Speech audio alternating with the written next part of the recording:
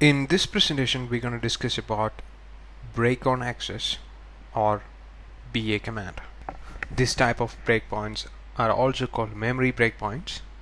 As a matter of fact, so far we have been seeing breakpoints for function addresses. One way or the other, they were taking function addresses, BP, BM, BU, etc. So in those cases, we knew where in the code to break. That is where the function address comes into the picture.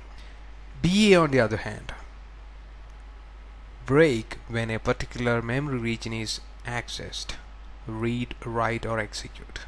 In that stand, BA is way too different from BP, BM, or BU.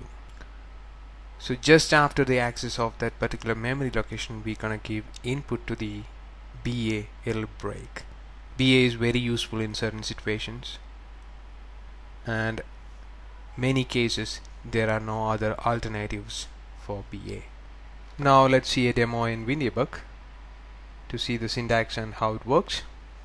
So this is the Hello World application which I have opened.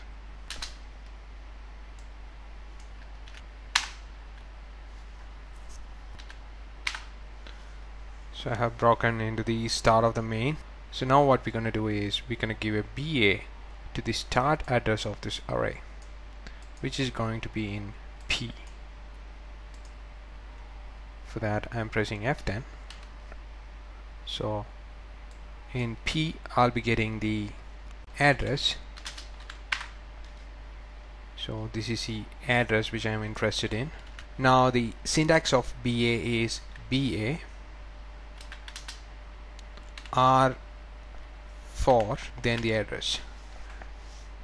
So this R4 is how many memory location the debugger is going to observe or watch for memory location starting from this address. Now the R is standing for a read or write. So if the operation is read or write, it'll break into the debugger. There is W, which will break only when a write happens to this particular address, 4 bytes from this particular address. In this case, R4.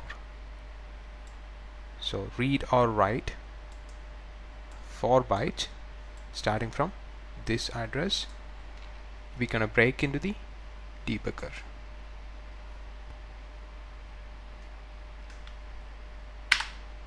I have given the breakpoint. Now I'm going to press a G. Now I got a first hit. It is in the MSVZRT. So let's see the call stack. So it is the printf which is accessing that particular data. Potentially printf is reading from the data to print or further action. Now if you look at this instruction, we cannot see that this is being accessed. So this is our memory location of interest. So EBP is far away from that address. So CL or lower part of the ECX also far away from that value. Now if you give a UB on this address, you can see that there is an instruction here just above this instruction. So this is the previous instruction to this particular instruction. If you examine this particular instruction, it is trying to copy something by reading the address in EAX. So let's see what is in EAX. So EAX has this particular value. That is exactly same value we are looking at. So the debugger has broken just after the execution of this particular instruction, and that instruction is trying to read from the address of interest. So this is the address which we have put breakpoint. Now this is the next address. So for 1 we get another breakpoint, for 2 we get another breakpoint, and that's it.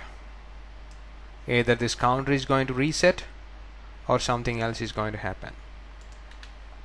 We are not going to get a breakpoint on 4-4. That's the point. Exactly, that happened. We didn't get a break on 4-4. It doesn't mean that we didn't access 4-4, but our breakpoint is monitoring only 4 bytes after this, which means up to 4-3. After that, some other chord path is accessing, maybe same chord path. So we have seen BA. Again, feel free to look at the documentation. There are a couple more switches for execute, input, output, kernel mod, etc. But the basic principle is the same, which we have discussed. Thank you very much.